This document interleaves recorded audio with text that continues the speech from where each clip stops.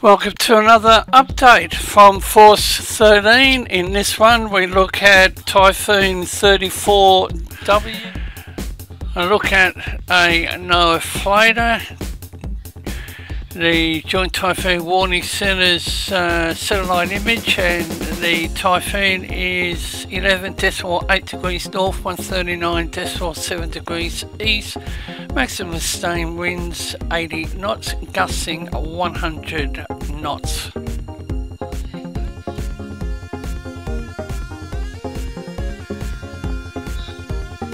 And is 1109 nautical miles southeast of Kadena Air Force Base, and maximum significant wave height at this point in time is 21 feet. Now we have a look at the Joint Typhoon Warning Centre's current track. Animated multispectral satellite imagery shows the system continued to expand as more rain bands formed, especially along the northern flank. The system also maintained a well-defined eye, now at a 10 nautical mile diameter. The initial position is based with high confidence based on the eye feature that lined up well with a microwave eye.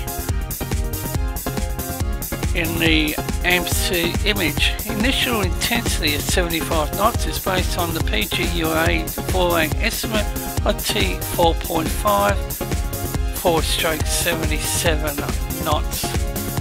This is the life of the system up to earlier today.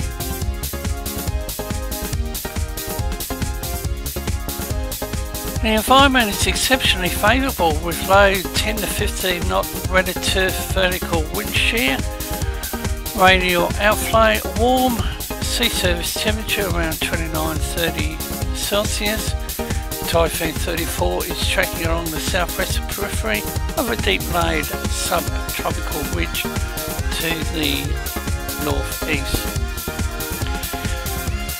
The International Space Station a couple of hours ago did fly near the typhoon, but the quality of the stream wasn't good for me to capture. Now this is the microwave view.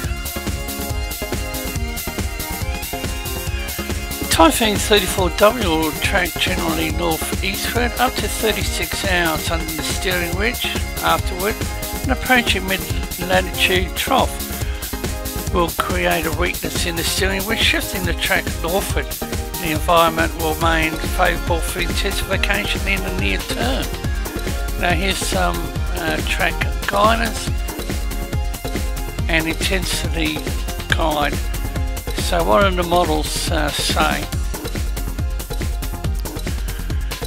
The environment will remain favourable as mentioned for intensification in the near term, peaking at 95 knots around 24 hours before gradually weakening to 60 knots by 72 hours as vertical wind shear increases.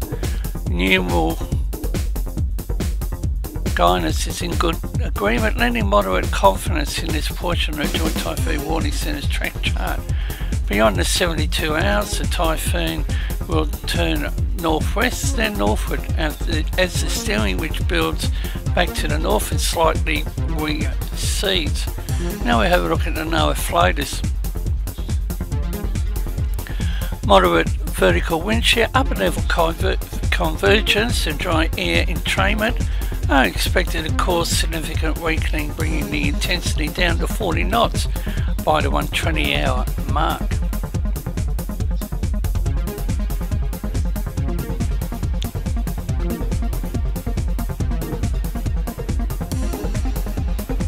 And when we have a look at the rainbow satellite imagery, you can clearly see that it's wanting to get its act together, and the cooling of the cloud tops represented by the right.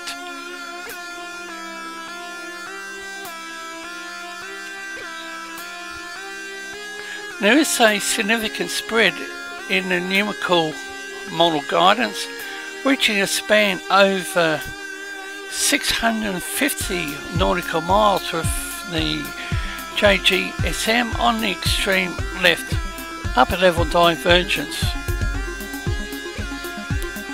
and the CTCX on the extreme right of the model envelope. Joint Typhoon Warning Centre's track forecast lies near the consensus track wind shear. The red is unfavourable, green favourable, yellow neutral. 24-hour shear tendency, and what does one say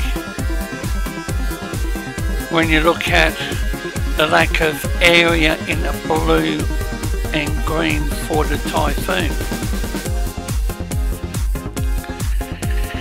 And again, one of my favourites, the 850 millibar vorticity. The intensity guide is on the right hand side of the screen, and what I look for is the amount of white. And the pivotal weather website, accumulated precipitation outlook, GFS model. The scale is at the bottom of the screen, and it's the area in yellow through the dark brown.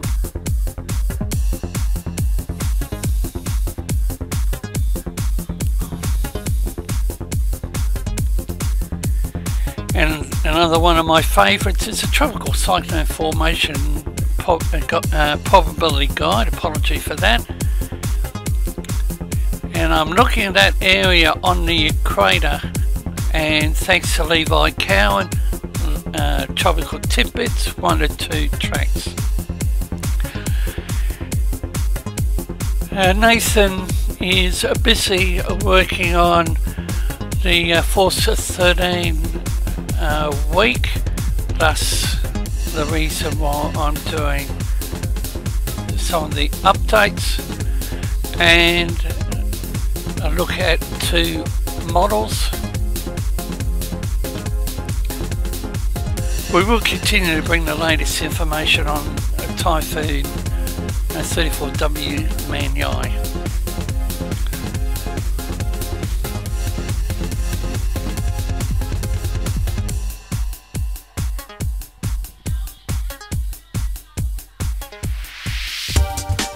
You can follow Force 13's outlets, the website force13.com, our YouTube page youtube.com/Force13, on Facebook under the same name Force13, and our Twitter handle, it's @Force13 if you wish to get in touch.